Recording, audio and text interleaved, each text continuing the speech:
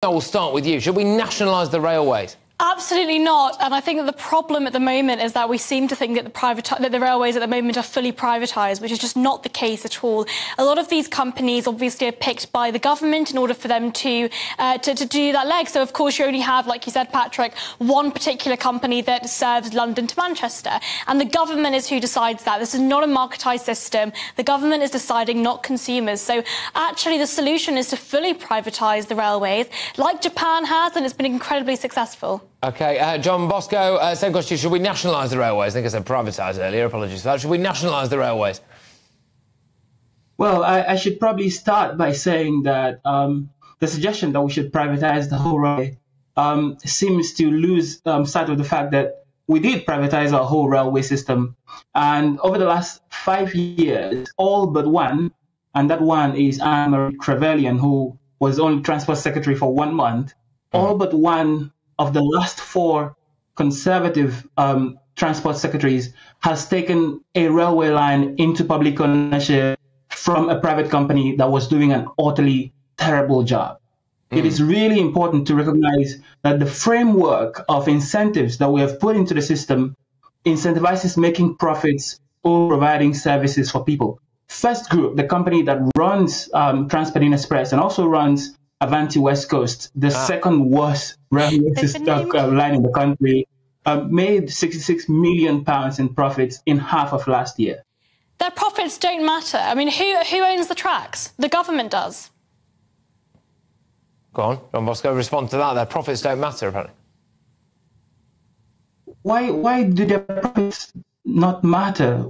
We own... Actually, it's a really important point you make about the tracks. We did sell off the tracks at some point, and we saw some horrendous accidents in our railway system in the 1990s, and we brought that back into public ownership. We brought it back into public ownership, and since then, we've not seen those accidents happen. Let us bring our trains into public ownership. The companies that run them are doing such a horrible job.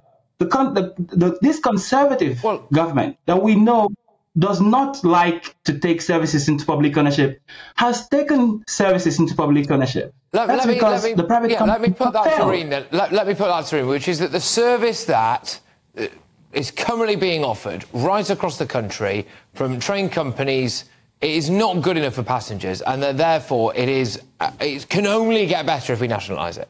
I mean, it's just not true, and I think you're entirely mischaracterising the current system that we have. What is private or marketised about the current system, where effectively the government is picking where these companies can come and go, where these companies are able to operate? Like we said, Avanti West Coast that serves between London and Manchester, awful service. I have used that service many times before. It's terrible, and the reason why is because the government picked them. Now, in any normal private market, you as a consumer get to pick where you put your money, and if you don't like it, you go somewhere else. At the moment, these are regional monopolies that the government have chosen. Johnbosco, when I look around the country at the moment, and it's not just now, it's throughout loads of times in history, OK? Governments have traditionally, unfortunately, not run things that well, OK? And I'm just wondering why you think this would be any different.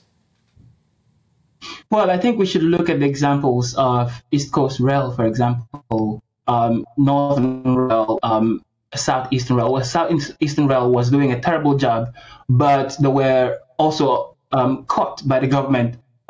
Essentially, I don't want to make any claims that will get me in legal trouble, but essentially holding back money that they were supposed to pay back the government, right? So these are cases where services were horrible, especially East Coast Rail. Remember, Virgin had that horrible situation with the timetable change in 2018, took the service back from Virgin, and the service is now ranked among the best in terms of customer satisfaction in the country.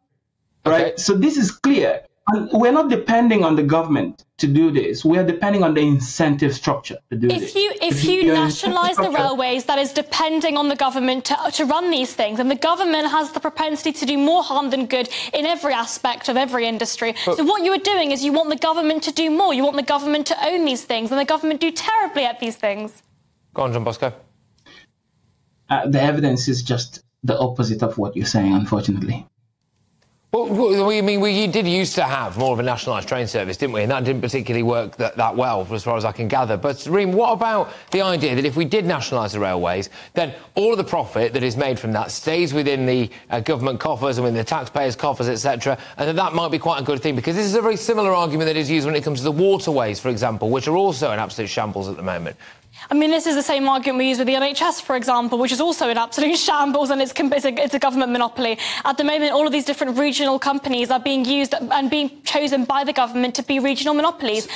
So actually, on that then, Reem, so the problem at the moment for you is that it's not clearly that it's not been nationalised. It's the fact that it's the actual government that is choosing the companies to run the current services, and that the companies the government is choosing are rubbish. But in principle, if we chose better companies, it will be fine. Well, you're exactly right, but it's the fact that the government are choosing the companies in the first place. I mean, any kind of market. So say, take the food industry, for example. If you don't like Sainsbury's, you go somewhere else. And if you don't like a particular local food shop, you go somewhere else. If people stop giving them their money, then those companies will fail. Unfortunately, because the current system is effectively nationalising the tracks, it effectively means the government pick those companies, so the companies are not allowed to fail. OK, Johnbosco, I am going to hit you with the example of the NHS, which is... I'm going to ask you this question. I am going to hit you with the example of the NHS, which is an absolute, complete and utter catastrophe and is a bottomless pit for money. Just this last 2 days alone, we've lobbed another £1 billion at it, and that, as far as I can tell, just means more phones at GPs' practices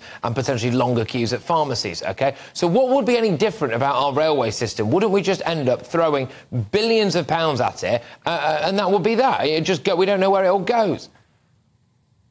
Sorry, I just have to respond to the point that was made just the last point there. I'm not sure what the suggestion is. Is the suggestion that the government should not choose the companies and that private companies should build their own tracks and run the trains on their own tracks? If that is a suggestion, then they can go right ahead and do that.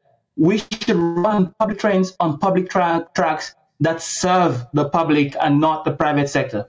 On the question of the NHS, obviously the NHS has a lot of problems. One of those problems is that there's quite a lot of privatization in the system itself. What over privatization? Years, that is absurd.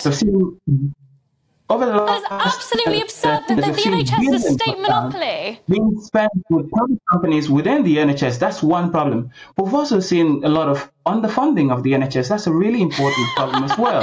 We're talking about money being thrown into the NHS. But the NHS is being underfunded. We're spending per person much less than other European countries. So that's something to keep in mind.